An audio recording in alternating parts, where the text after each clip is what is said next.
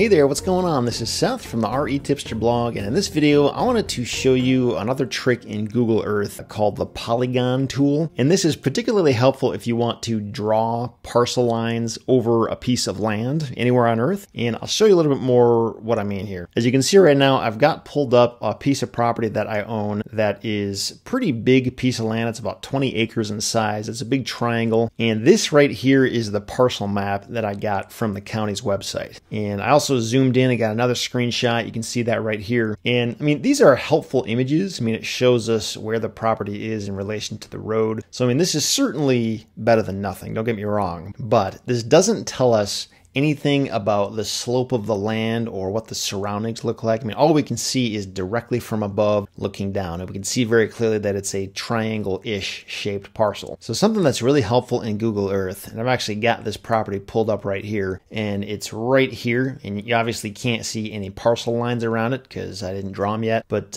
if we zoom in a little bit on this property, we can already kind of see that there is some variation in the slope of the land here. And if we kind of pull out a little bit and then go to the side, it's actually sort of like on a mountain right here. Like this is about where the house would be built right here, which would give it a really nice view over the surrounding area. And we cannot tell that at all simply by looking at this picture. I mean, we have no idea that there's even like a hill there. We just see a flat piece of land because it's very two-dimensional coming directly from the top. But, you know, obviously in Google Earth, we can tilt it any which way and see all kinds of different angles and directions.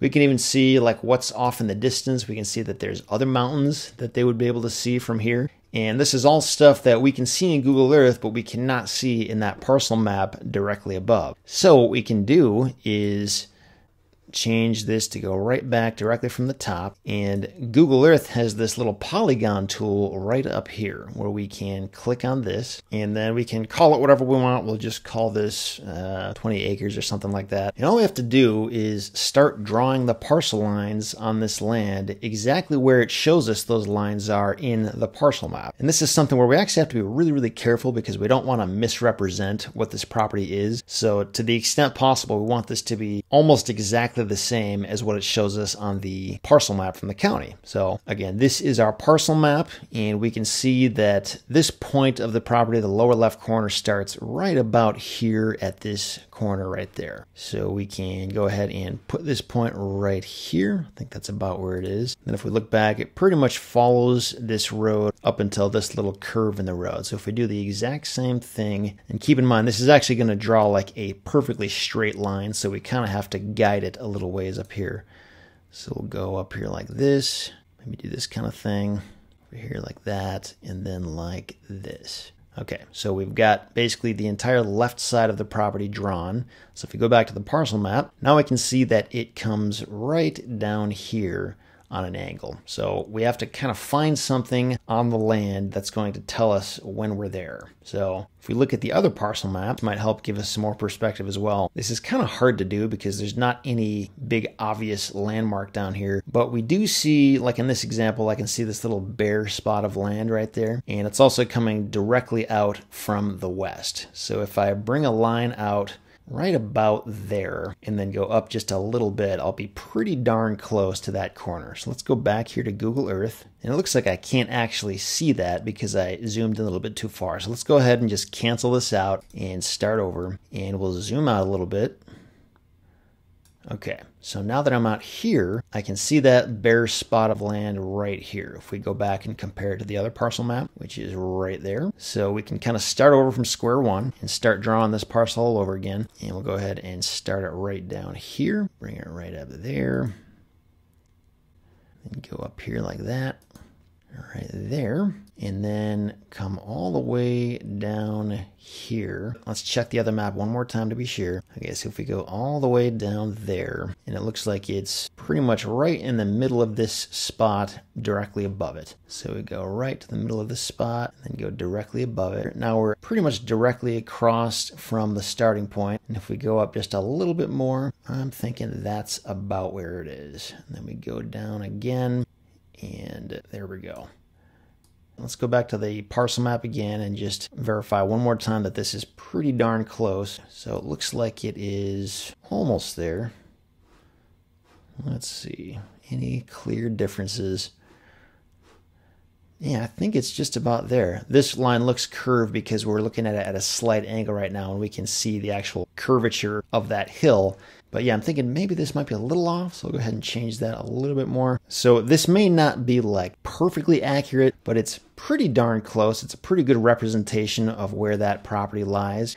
And now that that's drawn, I can go ahead and go back to this little thing right here and go here to style and color. And at this point, I can change the color of this to be whatever I want it to be. And I can also change the opacity so I can make it like a little bit transparent if I want. So say if I wanted to go ahead and I usually make it about like 50% transparent. And at this point, I'm just doing the actual boundary part. Down here, this is the body of it. So we can change this as well. As you can see, the transparency is changing, and it's at the point where you can definitely see where the boundaries are, but you can see through it as well. And if I wanted to, say I could bring this back up to 100%, say if I wanted a really clear boundary line around it, that actually looks a little bit better. Maybe I'll leave it like that. But the really cool thing is when I zoom in now, I can really get a much better perspective for where this property's boundaries lie relative to the hill that it's on. And that right there, it really helps you understand kind of the value behind this property, because it's got a great view that a lot of these other properties don't have. And when you're actually sitting on this little spot where a house would go, you can sort of look off in the distance and get a pretty good feel for what's out there. You'd be able to see these mountains really well in the distance. You could see this little ground variation over there. It's something that obviously you wouldn't be able to see any of this stuff if all you were looking at was just directly from above. And Google Earth gives us a really good way to better illustrate where these property boundaries are.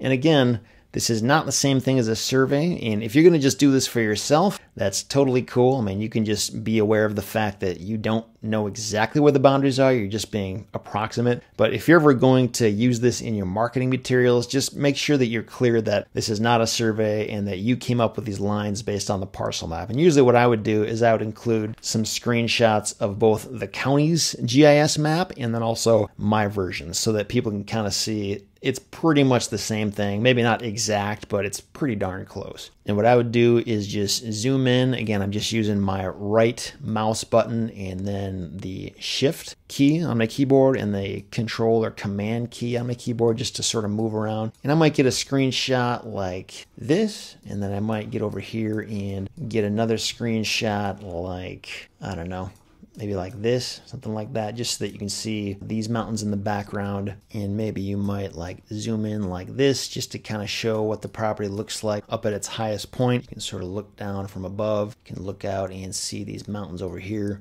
Just a really useful feature that you can use to draw out property lines on whatever point on Earth you're looking at. This kind of thing I think is particularly helpful if you're working with a property that has mountains around it or even valleys or really any kind of variation, because that obviously makes the property a little bit more interesting and just gives you something to look at. If you're in a state like Michigan where I live, it's probably not quite as cool, but it's still pretty darn helpful because you can zoom out and just see, oh, okay, this parcel has a little town up here and it's about this distance from the property itself. And you can zoom out further and take another screenshot out here and you see, oh, okay, here's a major road right there. And you can zoom even further out and just kind of get more perspectives for what is in the nearby vicinity. You kind of get the idea. Anyway, that is the Polygon tool in Google Earth. I make use of it pretty regularly with a lot of the properties that I'm selling, because not only is it a really helpful way to help other people understand where the property is and what the topography looks like around the property, but it's also just helpful to keep me informed about any potential issues I'd want to be aware of. Like, is this property on a cliff? Is the incline really, really steep so that nothing could even be built on it? There's just lots of different issues where it's really helpful to understand what the elevations of the land look like relative to where those parcel lines actually are. So hopefully that's something you can put to work with the next property you're looking at. Thanks for watching, and I will see you next time.